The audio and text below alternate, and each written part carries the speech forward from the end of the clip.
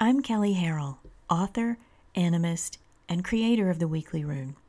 Soul Intent Arts is my soul-tending practice, and you're listening to What in the Weird, my podcast in which I talk about runes, actionable animism, soul-tending, and how all of those intersect through sacred activism on my path.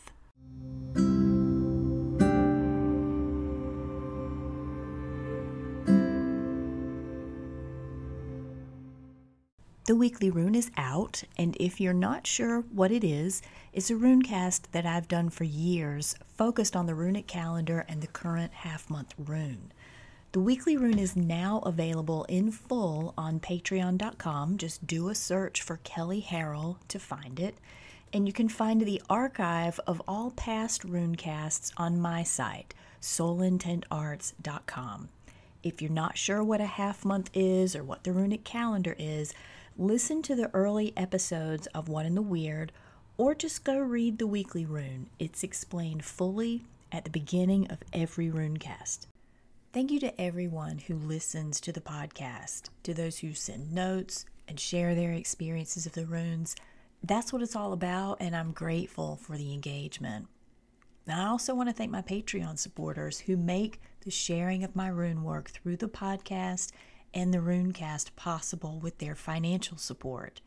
If you've benefited from the runecast, the podcast, or the ton of free articles on the runes, animism, and soul tending on my website, you can show your support through buying my books, which you can find at soulintentarts.com or Amazon, by making a one-time contribution through PayPal or Square, or by contributing regularly through Patreon. Just go to patreon.com and search for Kelley Harrell. You can also subscribe to the paid version of the Weekly Rune there, and thank you for it. This week's half-month rune is Sowilu. Sowilu, however you say it. And it rides in well supported by absolutely gorgeous runes that everybody wants in their cast, right? I'm talking about Gabo and Burkana. Or Burkano, again, whatever suits you. If you want to know what the full cast means, check it out on Patreon. But in this episode, we're going to talk about when you get the most uplifting, beautiful, fantastic cast ever. You look at the runes and you think, God, what beautiful runes. They all mean great things. Nothing's upside down. Nothing's converse. They're the best runes you could hope for pretty much any reading you would ever do, and you don't feel them at all.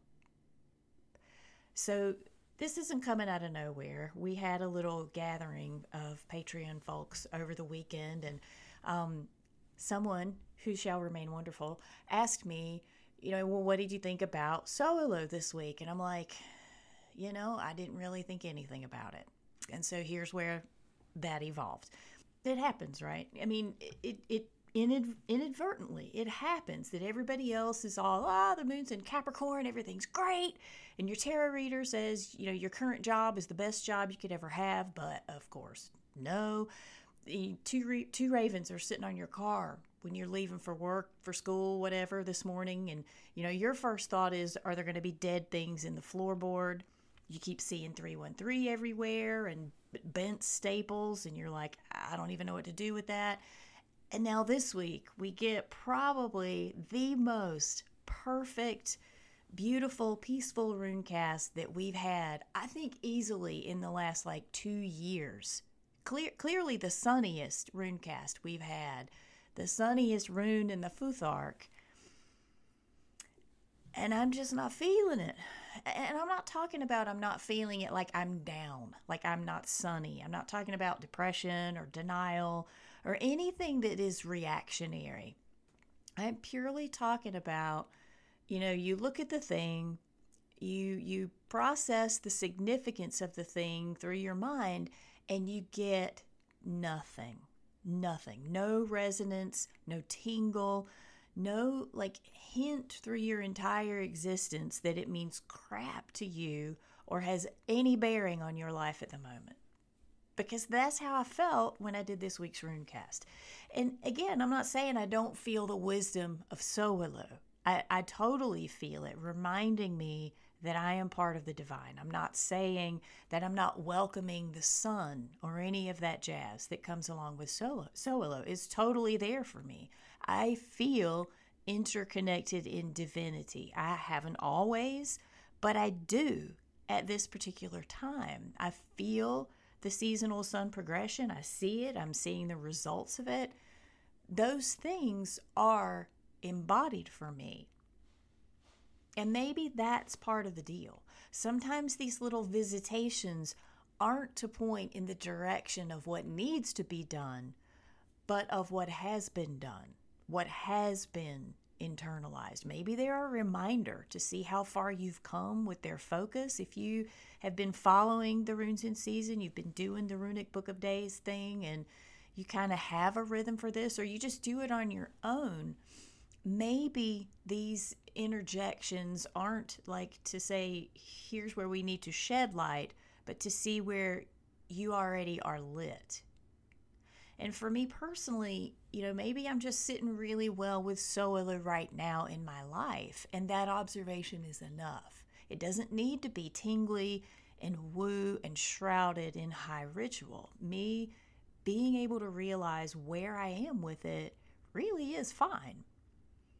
Because something isn't synchronicity, it doesn't mean that it isn't serendipity. And yes, I'm using poor grammar just to make it rhymier. When we look at synchronicity, we tend to think of like A plus B has got to mean C. It just has to. And it's like it's always dramatic, if not kind of melodramatic. And honestly, it's often really, really linear. It doesn't have to be. And I challenge you to question whether it should be.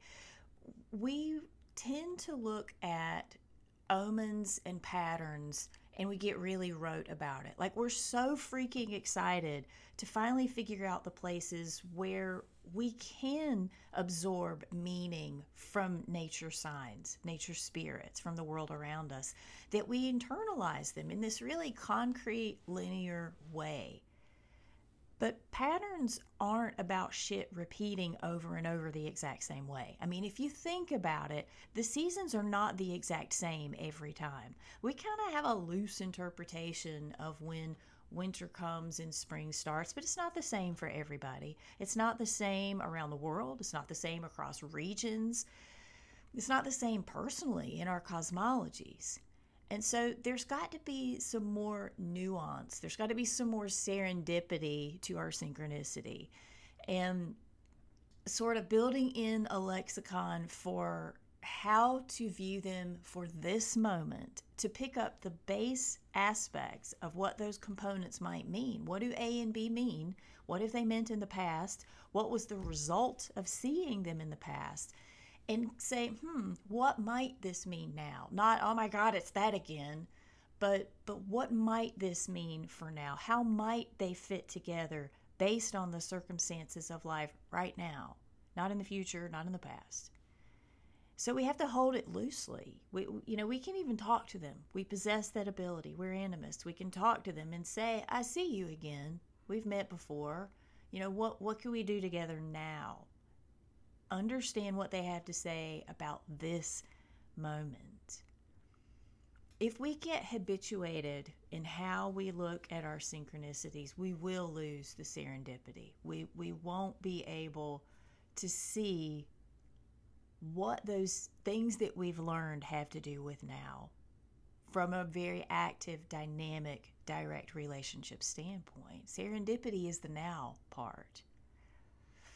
And really, it's not so much about the meaning you get from it, but that you paused to listen at all, that you stepped out of patterned movement, or even in some cases stillness, and observed.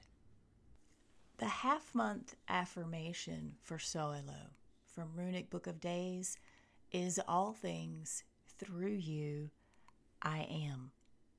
Sowilu is all about direct relationship, not just your ability to identify a thing and say, we are one, but to be able to identify with how you define that thing. They're not necessarily the same. You are not necessarily the same person who is greeting that pattern again. But to be able to step into this moment and see what it means, how it applies to now. Thanks for listening. If you have questions or insights about working with the runes in season, or you just want somebody to bounce your ideas off, feel free to email me at Kelley, that's Kelley, at soulintentarts.com, or you can call into the Anchor app, which you can download for Android or iPhone. Also, check out earlier episodes by downloading them from Google Play or iTunes and various other podcast platforms. And you can learn more about me, Runic Book of Days, and my work by visiting soulintentarts.com or on Instagram at Kelley Soul Arts. I'm Kelley, and this has been What in the Weird.